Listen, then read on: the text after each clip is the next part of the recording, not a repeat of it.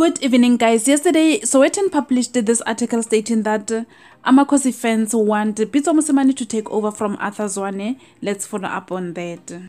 Under that article on social media, Kaizer Chiefs supporters said Zwane is not the problem. According to them, the problem is the salary differences between the players. Some players apparently are way overpaid while others are underpaid, and supporters believe that this is what is causing low morale, low performance and division within Kaizer Chiefs fans. Here are some of the comments.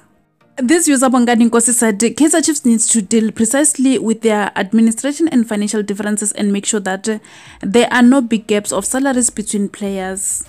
He further said if what was trending about Blom is real, then the salary gap is too high. Therefore, they cannot expect players to deliver, especially if some of the players are not happy.